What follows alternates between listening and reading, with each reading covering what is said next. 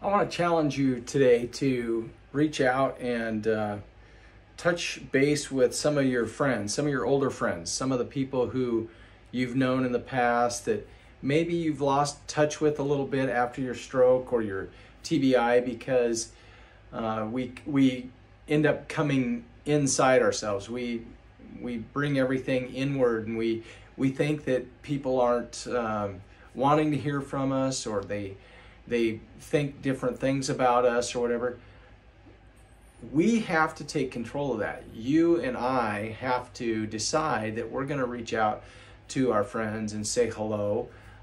Maybe, call them, text them, do something. Get some interaction with some friends. It will make you feel so much better, and it'll make them feel good too. And one of the things that's key is when you can help others feel good, you feel good about yourself as well. So hope that's good advice, and we'll talk soon. Bye-bye.